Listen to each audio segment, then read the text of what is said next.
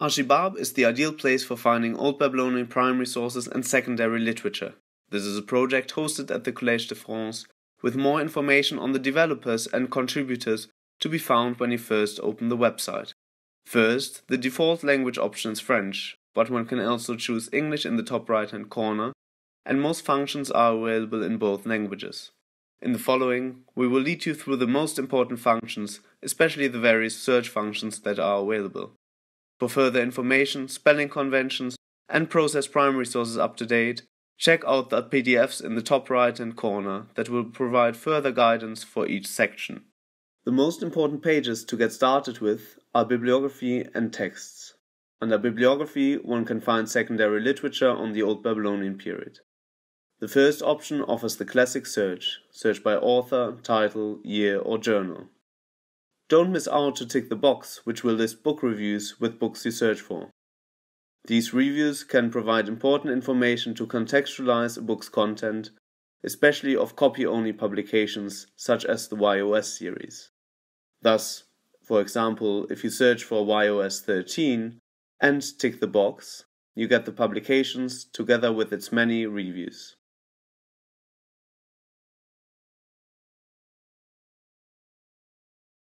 The second option offers more specialized queries.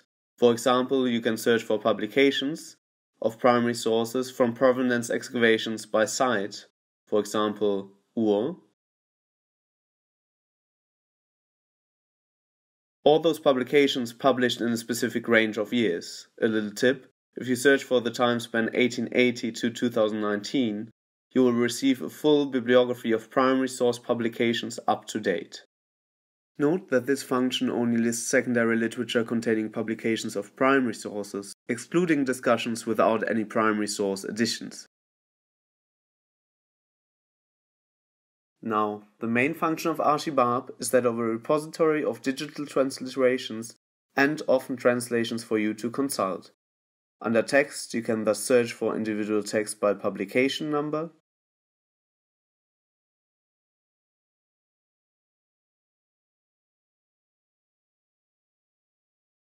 or museum number.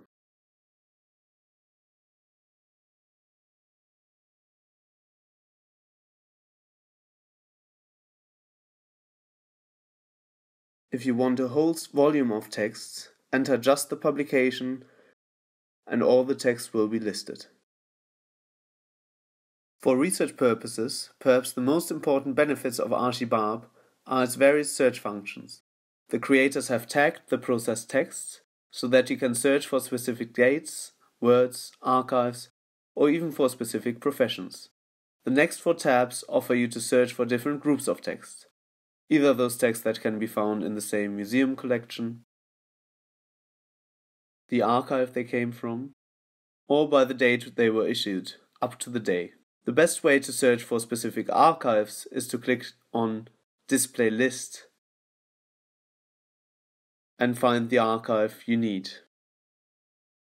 The next function also offers you to limit the corpus by certain parameters. You can, for example, search only for adoption contracts by choosing permanent contracts, and then as a subgenre, search for adoption contracts.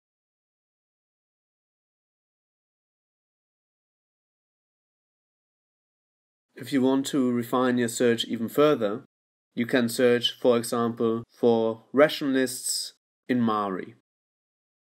Just try out different combinations. In the next window, you can search for words in summary lines, translations, or notes.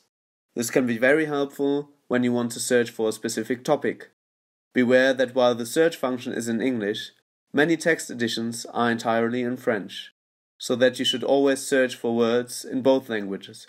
For example, English gardener and French jardinier. While the previous window offered you the option to search for words in modern languages, the next one gives you the option to search either for Akkadian words or for sequences of signs in the available corpus. This is especially helpful if you want to find attestations of specific words, for example, andurarum. Remember that French Assyriology writes a circumflex instead of a macron for normal length. This tab can also be used for prosopographical research, as you can also search for specific names in different documents, for example Ali Abu Shah. You can also search for a specific chain of signs in the transliteration, for example Ish Shah. Finally, you can even search for specific other categories, for example specific clauses in contracts or different professions. Again, you note that the categories are listed in French. This function is also available in most of the other tabs by clicking Limit the search to within this corpus. This can be incredibly helpful if you want to know how a specific word is used in contracts from a specific town, for example.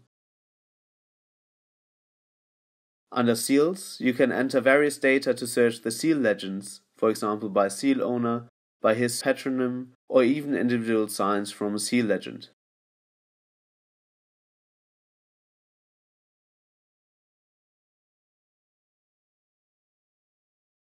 Under year names, you find a list of year names, including Assyrian eponyms, that you can limit to specific dynasties or even kings.